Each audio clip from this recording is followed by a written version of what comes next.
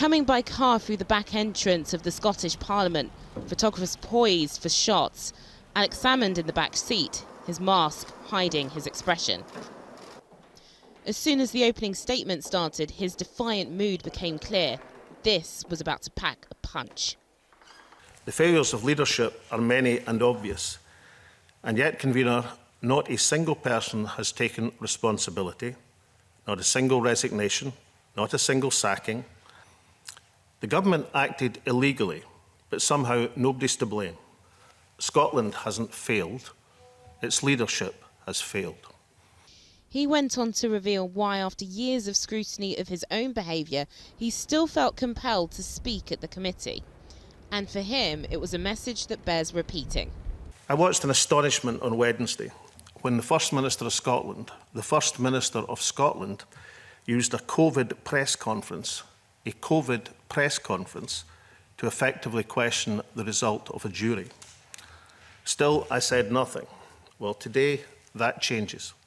The evidence started slowly, but the second half ramped up, with Alex Salmond questioned on key meetings that would show who knew what, when, particularly around the date of the 2nd of April, when he went to Nicola Sturgeon's home. For Mr Salmond, the topic was crystal clear. So when Peter Murrell said it was a government matter and Nicola Sturgeon said it was a party matter, it would appear that Peter Murrell was right on this occasion. It was a government matter. It was about the complaints against me. Then the session moved on to the big questions of who's responsible for handling this. The Conservative MSP, Murdo Fraser, asking just who should go. Alex Salmond had some suggestions. I think the people responsible for the disaster of the judicial review, I think in terms of Scottish Government, the Crown Office, and in terms of the overall approach, the people who are responsible should resign. The people I've named, as I have the evidence for their behaviour, they should be all considering their positions. If the First Minister has broken the ministerial code, should she resign? Not for me. I believe the First Minister has broken the ministerial code, but that is a finding that can be discussed, at least by this committee, by Mr James Hamilton. It's not the case that every minister who breaks the ministerial code resigns. I mean, your own party would have an example of that relatively recently.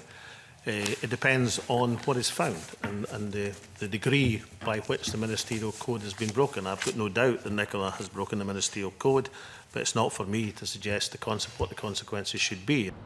It's important to remember this Holyrood inquiry has been brought about to look into the government's mishandling of sexual harassment complaints against Mr Salmond. But what also matters is the impact that this can potentially have on voters come May. Nicola Sturgeon rejects Mr Salmond's claims and has insisted there is not a shred of evidence that there was a conspiracy against Alex Salmond, and has denied misleading Parliament. After hours of evidence, it's a longer session than anticipated. What's left behind is a mountain of questions for Nicola Sturgeon, and next week it'll be her turn. Aisha Tar reporting. Well, I'm joined now by one of the Scottish National Party's MPs, Alan Smith.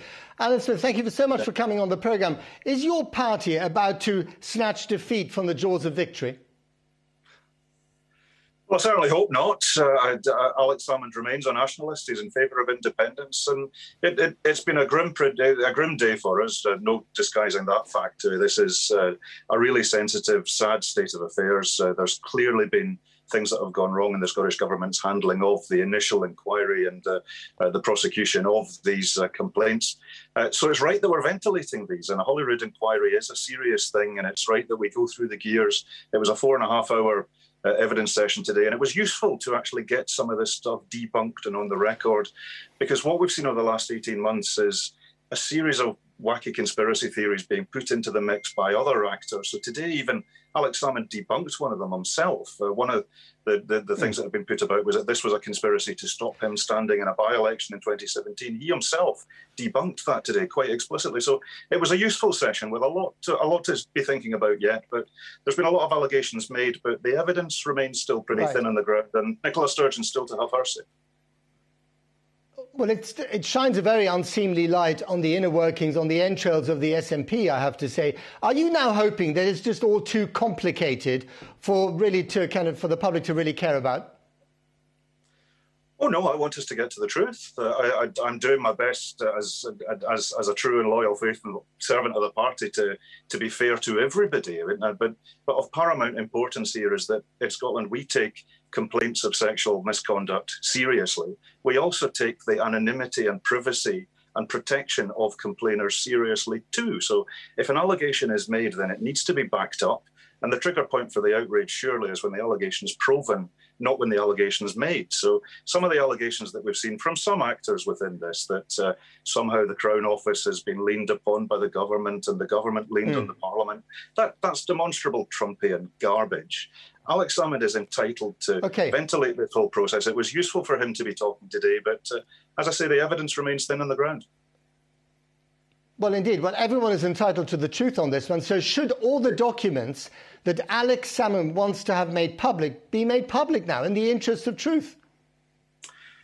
Well, there's a court order protecting the anonymity of the complainants, and no court anywhere, no parliament anywhere would operate in breach of that. And there's a difference, of course, between the Scottish Parliament and Westminster, in that the law officers and the officers of the Parliament are subject to the court orders in a way that Westminster is different. Now, that's not my worldview, but that's the reality of it. And of paramount importance here is the privacy and security of the complainers. So there is a legal process to go through on that. And I understand the Crown Office is looking at the latest request for information now. And they'll do that impartially and fairly and with the integrity they've shown throughout this process. Right, but with all this infighting that the whole world is witnessing right now at the top echelons of the SNP, how will your party be in a position to actually run an independent Scotland should it get to that? And that was his accusation today. And that's coming from a man who helped to create the modern SNP. It arguably is a reason why I'm in the SNP myself. I worked with Alec for a number of years over the peace. And yes, he's got a major part to play in the movement's future as well, I hope. We do want to build an independent Scotland. But he himself said today that the institutions of Scotland are sound. Now, this has been a sensitive process, a tough process, but we're not at the end of it yet. It's right that we're ventilating this, and we're doing that without fear or favour. The Committee of Inquiry of Holyrood is looking into all these issues, slowly, properly, going through the gears, getting the information they need. Now, there are legal constraints to that, because the anonymity and safety of the complainers surely needs to come first. But once we get the proper conclusions to this, we'll need to see what lessons are learned for the future. But I really don't see that this is cutting through to the public about an independent Scotland or the SNP. I won't pretend we're having a fun time, but I don't see that it's cutting through. OK. All right, got to leave it there. Alan Smith, thank you very much indeed. Well, joining me now from Edinburgh is Ruth Davidson, leader of the Conservatives in the Scottish Parliament. Thank you very much for coming on the programme. So is this feud between Nicola Sturgeon and Alex Salmond going to save the union? Well, look, this at the moment isn't, first of all, about Nicola Sturgeon versus Alex Salmond. It's not about the Scottish Government versus, the opposition. This is actually about the institutions and the probity of government. This is about two women who brought forward serious sexual harassment complaints, and they were failed. And the Scottish Government failed them grossly. And in doing so, they acted unlawfully. They acted... the way in which they've handled this was tainted by apparent bias. And today's committee investigation is about what the government did wrong, how things went wrong, who's responsible for them. And part of the issue that we've had with this committee is every time they try and shine the sunlight and disinfectant on it, the Scottish Government is refusing to hand over the information that the committee needs. So, there are serious questions to answer. And at the moment, the job of parliamentarians in the Scottish Parliament is to make sure that the Parliament is a credible and capable counterbalance to the executive, as parliaments in all parts of the world need to be. So whose side are you on in all this?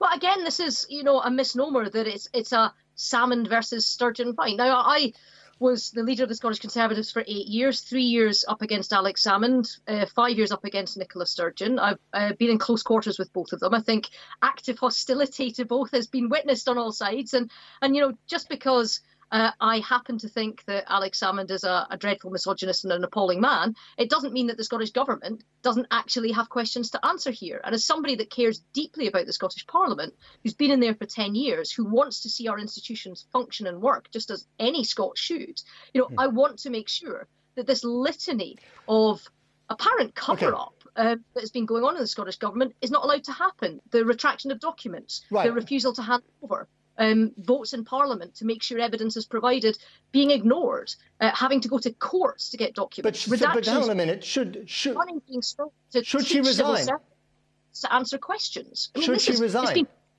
poor stuff. Well, if what is alleged to have happened has happened, then the ministerial code is absolutely clear that yes, she should. But she is allowed due process. She will be up against the committee, up in front of the committee on Wednesday of next week, and she has to answer these questions. Okay.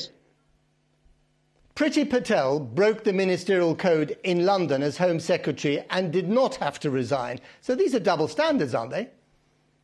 Well, first of all, I don't sit in the House of Commons, and if the MPs and members of the House of Commons want to set up a committee inquiry to investigate Priti Patel, then they should go on and do that. My job as an MSP is to hold the government in Scotland to account, because that's what sitting in Holyrood is all about.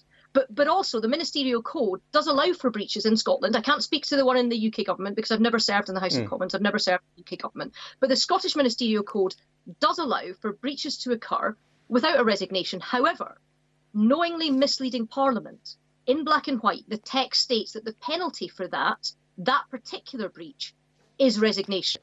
And that is one of the issues that the First Minister will have to answer on Wednesday.